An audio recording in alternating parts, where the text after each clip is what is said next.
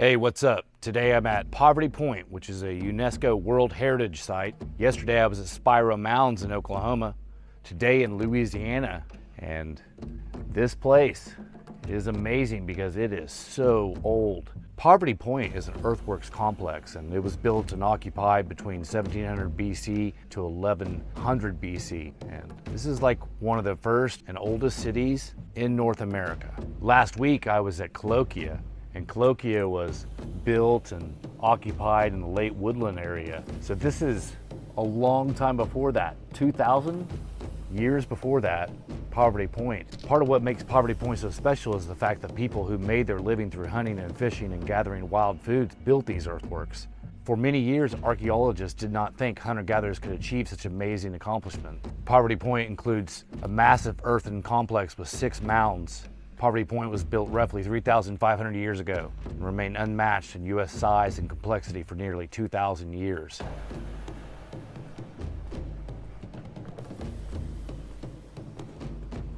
I'm at the Poverty Point trailhead here, and I've opted to take the 2.5-mile hiking trail to see all the sights around here. So let's get started. First thing we got here is an overlook.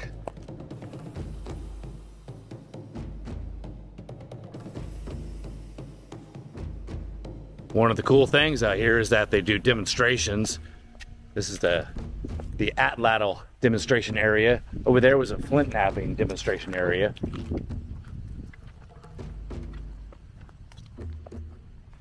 I'm at stop 5 on the trailhead, and this looks like a wood hinge. It's the same kind of thing they have at Cahokia. Maybe it was a solar calendar. Maybe it was just a place for playing games. Right now I'm in the center of the enormous plaza. I have Poverty Point all to myself. I don't know if you can see the parking lot way over there, but my car is parked there by itself. I have this entire World Heritage Site to myself. Not bad. They have these barrels around marking the spot where they believe they found all these post holes. So they believe big wooden stakes were in a circle here. I am glad that they've saved this place and so people can come visit it, but just like Cahokia, there's a road built right through the middle of it. It's a shame that we didn't realize earlier what we had here, so we would have protected it before destroying parts of it. Right now I'm walking through the rings that were raised up, I don't know, 5-6 feet. They've been worn down by the thousands of years of erosion.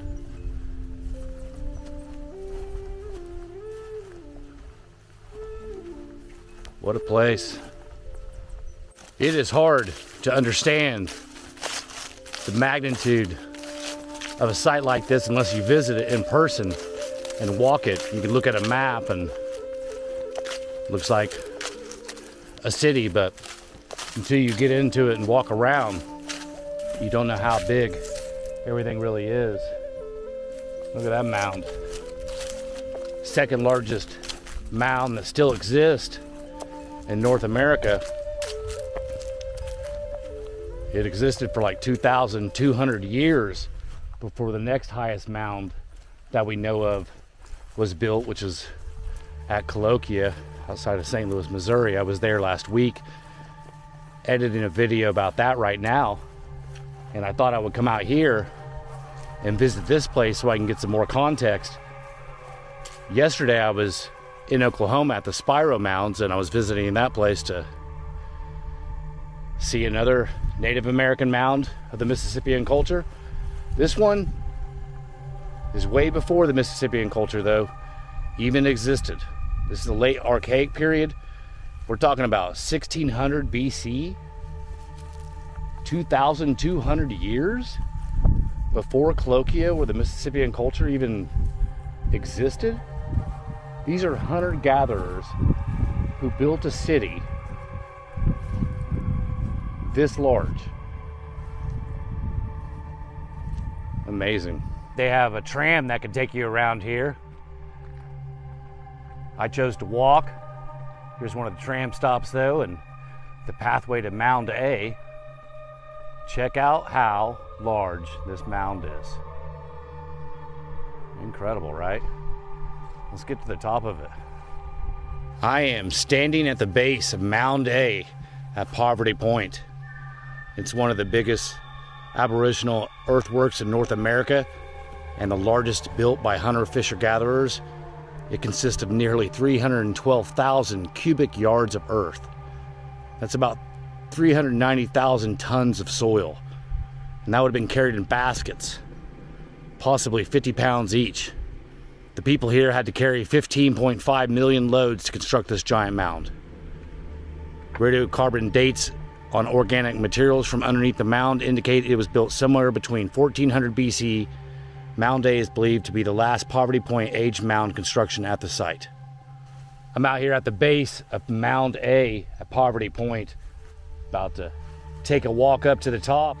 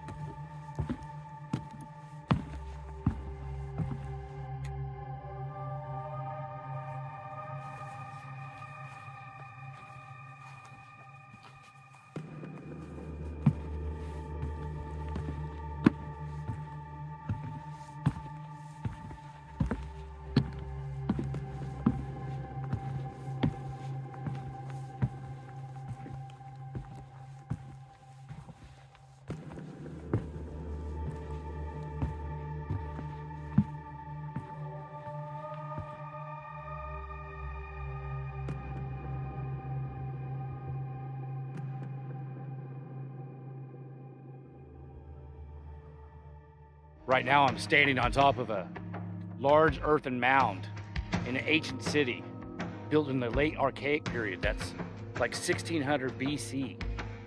This is Poverty Point in Louisiana. That's right, there was a huge civilization in North America in the late Archaic period. Poverty Point.